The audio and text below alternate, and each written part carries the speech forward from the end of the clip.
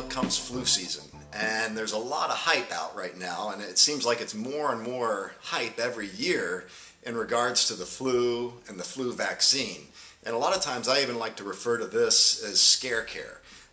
There's scare tactics that the media uses and pharmaceutical companies use to make you think that in order to be protected from the flu, you've got to get the flu vaccine.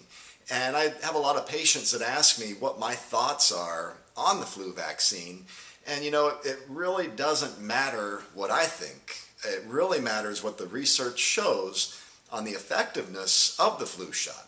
So that's what I'd like to share with you today, is some of the research that has come out over the last 6 or 7 years showing how well the flu shot works and if this is really something you need to take.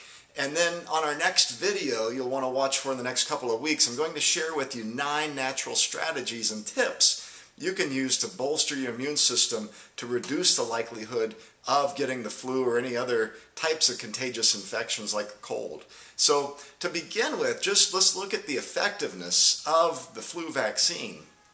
In 2012, they put out a study at the University of Minnesota regarding the efficacy and effectiveness of the influenza vaccines, and found that current influenza vaccine protection is substantially lower than for most routine recommended vaccines, and it is considered suboptimal. This past season, 2012-2013, the CDC reported that the flu vaccine had a 56% efficacy rate. You know, this is not that good of an outcome. And even with some of the strains that they looked at in the flu vaccine, they saw where people over the age of 65, the effective rate was as low as 9%. 9%. So I wanted to look a little bit more into this, and I went into the Cochrane database. And the Cochrane database is one of the largest nonprofit groups that takes all of these studies and hundreds and thousands of studies on different health-related topics and reviews them and does a meta-analysis to see how effective these procedures are. And I saw 5 different postings in the Cochrane Review since 2006 that I'd like to share with you. The first one is the available evidence is of poor quality and provides no guidance regarding the safety, efficacy, or effectiveness of influenza vaccines for people aged 65 years or older. Number 2, influenza vaccines have a modest effect in reducing influenza symptoms and working days lost. There is no evidence that they affect complications such as pneumonia or transmission.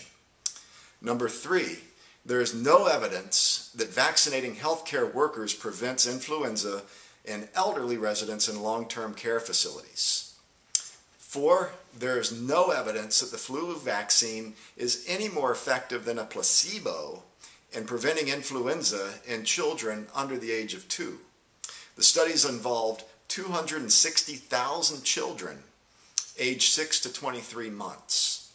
And the last one is that there's little evidence available that the flu vaccine is effective in preventing influenza in children under the age of 2.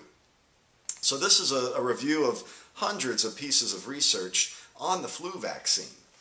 And you know, with all this hype, just recently, some of the head people in these areas have voiced their concern about this. One of the ones most recently was May of this year, 2013, in the British Medical Journal. An article was published that was written by Peter Doshi at the Johns Hopkins University School of Medicine. And basically he was calling out the U.S. public health agencies for engaging in disease mongering and misleading marketing. He further pointed out that there are proven risks with the influenza vaccines, and the studies surrounding influenza and its vaccines are of low quality and do not match what the officials are claiming. The last one here is that the director of the Center for Infectious Disease Research and Policy, Michael Osterholm, said that he questioned the effectiveness of the vaccine and basically put it this way. He says, "We have overpromoted and overhyped this flu vaccine. It does not protect as promoted, and it's all a sales job. It's all public relations.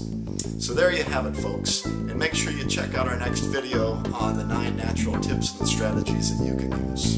Thank you.